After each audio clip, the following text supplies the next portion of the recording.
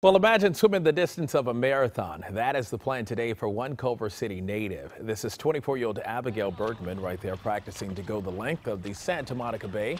It runs from Point Dume in Malibu to Rocky Point and Palos Verdes. That's 27 miles.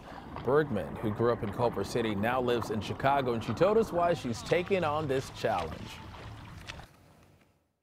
I've been back in California since March 16th. A lot of people came home around that time, March 16th, and so I figured why not do this swim in my historic place where I grew up and kind of honor my place where I grew up by swimming across the bay.